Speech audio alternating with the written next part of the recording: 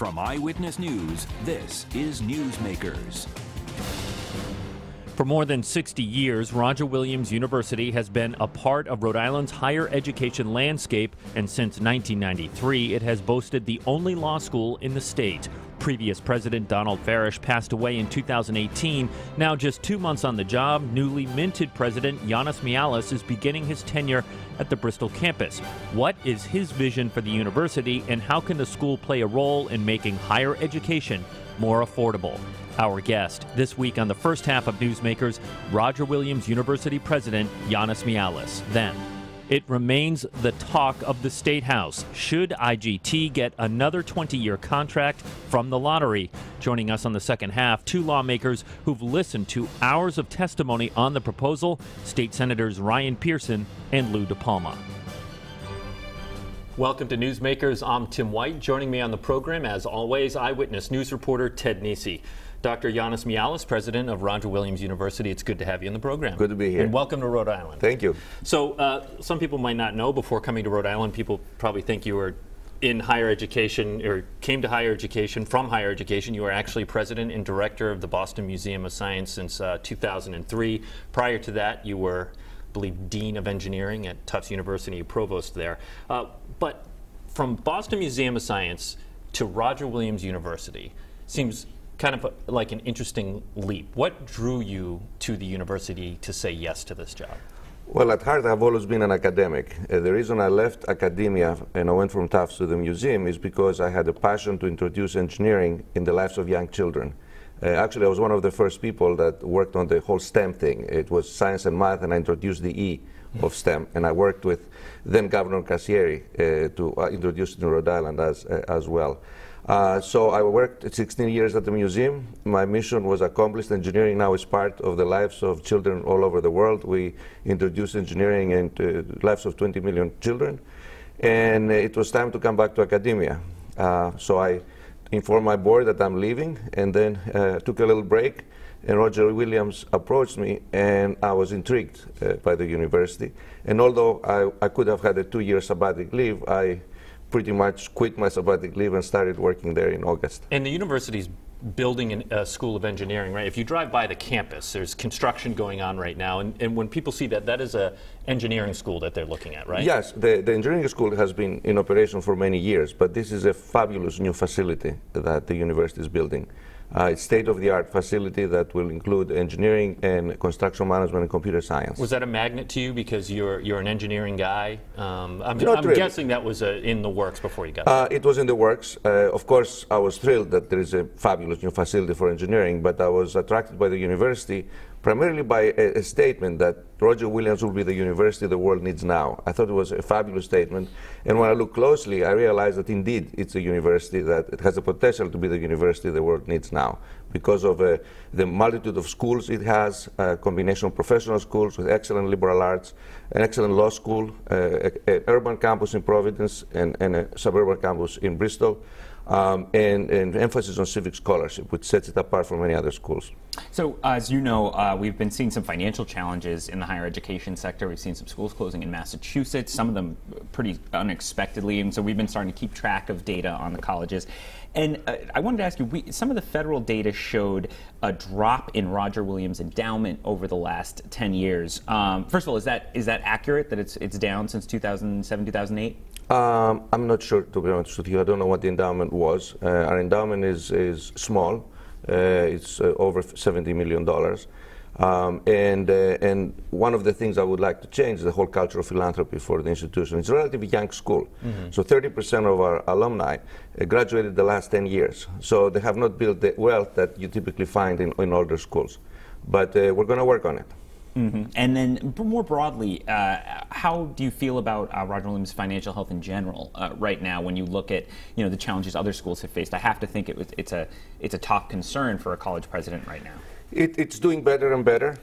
One of the challenges we had is that we froze tuition, the university froze tuition for a number of years while they keep giving raises to faculty and staff. So the income pretty much stayed the same and the expenses increased.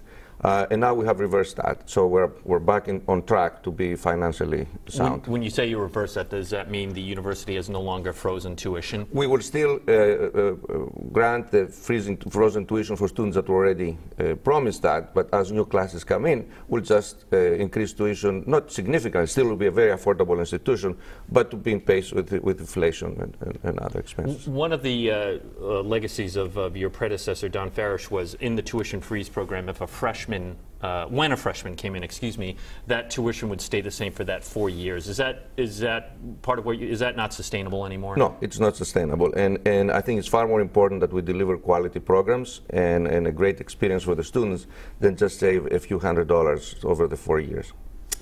Overall, and I'm not going to ask you to solve this problem, but college students and their debt is so high in this country, and particularly in Rhode Island. We are the 4th highest state for college debt in this country. Average debt when a student graduates is $36,000 a year. Again, I don't expect you to have the answer here on this program, but what do you think can be done? What's your overall thought about college debt? The challenge that all colleges face is that most of their expenses are salaries, people's salaries, and faculty members and staff members expect raises, and expect raises typically above inflation. So unless a university has substantial endowment in place to subsidize tuition, then the tuition would go up, as raises go up. However, the Roger Williams has managed to keep expenses down, so our tuition is much less than most of the universities of the same caliber of Roger Williams. But it is a challenge for universities.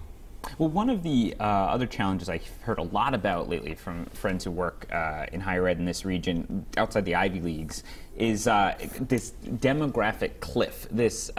People are saying that coming in around the mid-2020s, you're going to see a sharp drop-off in the number of kids going to college from the Northeast, and a lot of the smaller institutions and medium-sized institutions in this region pull regionally from the Northeast. How concerned are you about that, and sort of how are you planning for that when there's a significant change coming in the demographics?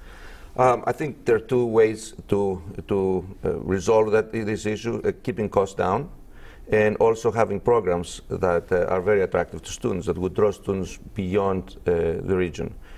Also, we want to make sure that we're a very welcoming campus for people from all backgrounds and ethnicities and races, because the demographic profile is also changing.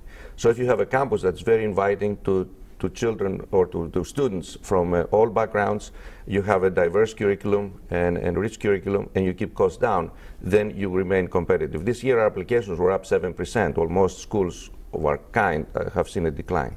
I'm curious with what sort of student interest is changing. What's growing as a major, as an interest from students? The correct answer to this is journalism. Yeah, right. Well, I hope Actually, we have a fabulous program in journalism. Yes. And a super professor that yeah, exactly. One of the adjuncts sitting here. But I hope none of them are going to journalism, since there's going to be no jobs in 10 years, it looks like. That's not true. But what are you seeing more students enroll in? What are you seeing shrink or not attracting as many students? Kind of what are the trends as you look at what students want to major in these days? We've seen a growth in most professional programs. However, we want to keep a robust liberal arts, humanities, and arts program, because I believe that no matter what your education is and what your job is going to be, unless you have a good grounding in humanities and social science and arts, then you're not really well educated. And we have seen interest in many areas. Engineering is up, and architecture has always been very strong. Marine biology has been a signature program. But throughout the university, we have seen increased interest. The university has community-centered programs, Housing Works Rhode Island, the Latino Policy Institute, the Center for Justice. The university has partnered with WPRI in political polling in the most recent election cycle. That was a big focus for your predecessor there, was those community-centered, public-facing outlets. But, the university puts itself out there when it gets involved in those programs. Is it a net positive for the school, and do you continue seeing the school being involved in those programs? Yes, it's a net positive both financially and educationally. We have a fabulous campus in Providence, which houses our university college and part of our law school. And we have, like you mentioned, a number of programs that serve the community, both Providence and Rhode Island, and some of our national scope programs. In addition, in Bristol, we have a very strong focus on civic engagement of students. We have one of the best civic engagement programs in the country, and this is a program that I'm planning on growing and making hopefully a requirement for all students. So when you come to Roger Williams, you get a great education, but then you get embedded in the community and you help the community. You become a responsible citizen. One thing we're seeing enormous growth in is online higher education. People seeking degrees in, by taking classes, some of them purely online, some of them very far away from if there is a campus, a headquarters. How are you thinking about that? I think of Roger Williams, I think of Bristol, I think of the campus, I think of, kids walking around in backpacks and sweatpants. But how do you look at it for looking at online? How does it play into your strategy? Online is and is going to be increasingly a big part of education, which I think is fine. Some of the things that we used to be taught in a classroom, in a big classroom lecture hall, could be done online. However, there are other things that you cannot get online, and that's interaction with students, your classmates, engaging with students from all sorts of backgrounds, working with faculty members to create new knowledge, working in undergraduate research, which is big in our university and it's growing, and also the social life in the university. That's when you become independent and you grow up. I went to Tufts as an undergraduate, and I would say 50% of what I gained is my education at Tufts, but 50% is getting acclimated in becoming an adult in an environment where I was independent and meeting people from all over the world.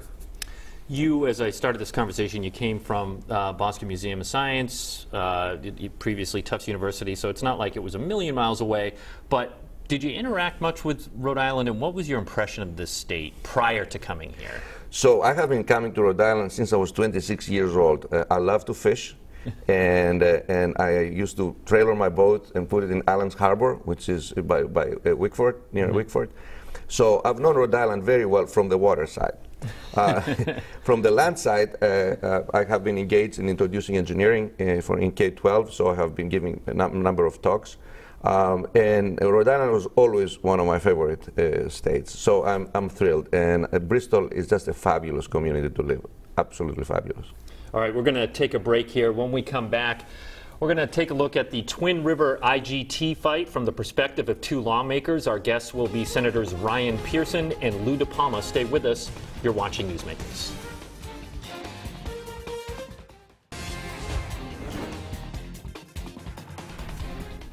Welcome back to Newsmakers. I'm Tim White, and that you are looking at State Senator Lou DePalma, who's one of our guests. He's also joined by State Senator Ryan Pearson, who's immediately to my right. This is Ted Nesi. We're going to be talking about IGT and Twin River. Probably been seeing a lot of headlines on that on WPRI.com and elsewhere, and advertisements. It's a big kerfuffle happening up at the State House. So I wanted to get your temperature right now, and Senator Pearson, I'll start with you.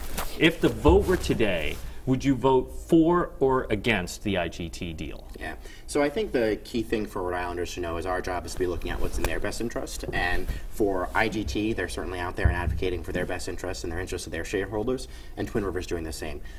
We've had both parties in. We've allowed them to make their case. We still have one more hearing left to go, and so I don't want to prejudge the outcome. I think both sides have brought very compelling cases, and ultimately we need to make the best decision for Rhode Island. All right, so Senator Pearson would not bite on my question. He wouldn't say, are you leaning one way or another before I go to Senator DePalma? I wouldn't say I am. I think both sides have valid issues. You have to have an opinion. The pendulum must be in one camp or I think IGT certainly brings employment and they bring stability to the system. I think Twin River has brought some very legitimate concerns around the VLT machines. I think there is a way to get to it and compromise on the issue, but prejudging that, I honestly can't tell you that today. Senator DePalma? So there won't be a yes or no to that question? Shocking. I would expect, you wouldn't expect otherwise, I wouldn't think. As Senator Pearson indicated, we've had, right now it's up to 19 hours of hearings. Through the 4 hearings that we had, 19 hours. Cases have been made on both sides by all the folks that we've had testify. We still have another N number of hours, I'm not going to say how many because I don't know, on Tuesday for public comment to be made. And we really need to see where it's going to go. Prior to the announcement by Twin River with bringing scientific games into the mix, that tipped the scale to say, we need to really look at this. So that helped Twin River's argument. That announcement was made, I believe, this week. That helped. Categorically. That was made publicly. I said that publicly last night. It made their deal become more credible. If it was credible before, but based on that and based on the facts and the data of the landscape in the United States. Before we get to you, Ted, is there any concern for you that Twin River is doing sort of a patchwork of companies to put together a deal that might be enticing to Rhode Island as opposed to one single company in IGT that could handle it? Is there any concern about that? Absolutely not. I've seen that in the defense world, where companies will come to the table. You get the best of breed, and you also eliminate and ameliorate potential risks that may manifest themselves. And we talked about the UHIP, doing one big bang for a system. You potentially look at the piece parts of this, you bring the best to the table. The future, you potentially can just recompete the lottery machines separately. And the complication around that, right? And so I think Senator Palmer brings out the complication of all the different pieces and components that we're talking about here. And that was one of the big things through our hearing that we just had last evening that we really got into, was how complicated each of those bidders are that could potentially pull that together, but also how complicated the deal is in and of itself. And we did get to talk— Just to remind people, just briefly, Senator, we're talking about the underlying technology that spits out the scratch tickets, keeps track of everything, as well as a large number of the slot machines at the casinos. It's kind of all the tech backbone of gambling in Rhode Island. Yeah, I think there's three basic components of it, right? There's the system that runs the actual Keno daily numbers, right? That comes out, and that's a big technology system. There's a second system that runs all of the VLT machines, or the slot machines, throughout all of the Twin River casinos. And the third element is those actual slot machines, where do they come from? And those are sort of the three components of it, right? And I think at the end of the day, when you look at it, there are legitimate advantages that IGT brings on the technology backbones, but Twin River does have legitimate concerns around the percentage of VLTs.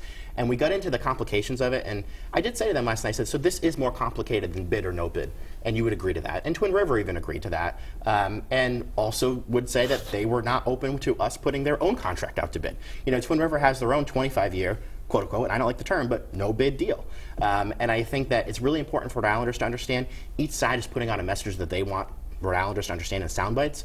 Our job is to really look at what's in the best interest for Rhode Islanders. I want to follow up with you, Senator, on what Senator Pearson said, which is it does seem like one thing that's come out in these hearings, if you're trying to listen judiciously, is maybe IGT has gotten a little fat and happy over the years with a 20-year contract, and Twin River has argued is not refreshing the games at the casinos as often as necessary. The lottery, just in the midst of all this, suddenly took some of their games away. Do you think this has sort of helpfully shined a spotlight on whether Rhode Island's getting maximum value? Categorically. And Senator Pearson brought up last night, and as we've seen through the hearings, these hearings would not have happened, did not need to happen. Had the state agreed to, and if you look at the numbers, and the Massachusetts numbers that we heard last night, we've seen before regarding the share of VLTs and who provides those, had that number been brought down to maximum of 50% from one company, this would have been done. Mm-hmm. Categorically would have been done. But now, and I indicated this last night, with Twin River bringing scientific games to the table, it opened up the aperture to say, wait a minute, let's really look at this. At the end of the day, the words from the governor, best deal for Rhode Island, best deal for Rhode Islanders, and that's what we're doing. And as Senator Palmer mentioned, the Twin River said last night, had the issue on this share of VLTs, to your point, had not been present, they would have never come forward on this larger deal, right? I think they're putting together this larger deal because they feel it's their only way to compete. But this is the central issue that seems to be between the two entities. And by the way, it's a good thing for Rhode Islander to have multiple vendors that are competing. What we don't want to do is create, we have two very big, almost monopolies. What we don't want to create is one mega monopoly. And so I think really making sure that we have a structure that makes sense for Rhode Island and allows competing parties to continually try to drive more revenue for the state, that's the right answer, and I think we got to figure out how we structure a deal that gets us there. But we just, and I'll let Tim come back, but we asked Mark Christopherly from Twin River that last week on the show and said, you're talking about no bids and giving too much power to one company, but if Twin River also ran the technology, it seems like they'd really be too big to fail for Rhode Island in the gaming space. They would, and I think that's a legitimate concern that we have to have. And I think Twin River to themselves is admitting and bringing in these other partners that there should be some more divergence in how that arrangement is done. We also asked them last night about the jobs guarantee in their proposal, and we said, okay, you're guaranteeing 1,100 jobs. Are you guaranteeing the $110 million payroll that IGT has? And the answer was quite simple. If the requirement is $110 million in salary guarantees, we're out. and we're back to just talking about VLTs.